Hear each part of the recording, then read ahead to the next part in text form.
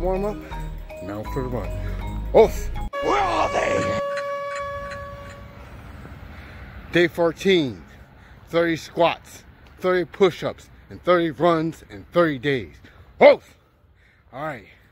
Just wrapped that workout early in the morning. Whew.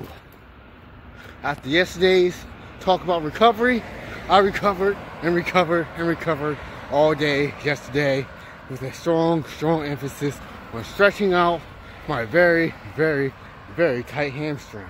So I did that, I recovered, and I got to bed super duper early. So early, in fact, that I woke up a half hour before my alarm, which means I got up at 4:30. So with that being said, man, I got up, stretched out, recovered some more stretching out that tight hamstring, and I went for an early morning run. The only difference today than usual is the fact that since I'm doing this, I'm not going to go for a very long run, and I'm just going to wrap this up with a very good 5K, as I've been doing for the past 14 days. Man, I feel good. I feel as though I'm getting better and better at these short runs. Also today, I got more rest and the temperature and humidity is significantly lower. My fingers are kind of cold and the humidity is pretty much 0. So best possible running conditions ever, period. And I'm feeling good, feeling great. So what I'm going to do the rest of my day is rest and recover. And if today is like tomorrow, I'm going to do a nice long run. But for now, I'm going to do what I need to do, get things done, and plan ahead.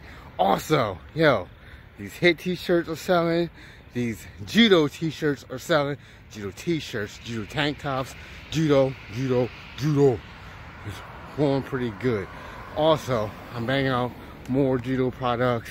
I'm slapping that judo on every single thing I can think of.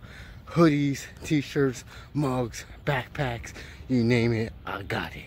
Beyond that, that's all I have for the update as far as soldiercomplex.com. This is my training update, and I'll talk to you later. Off! I want what I want, and you can't stop me.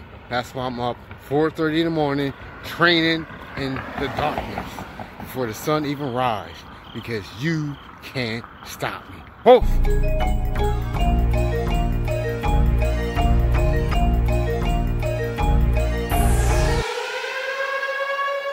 Where are they?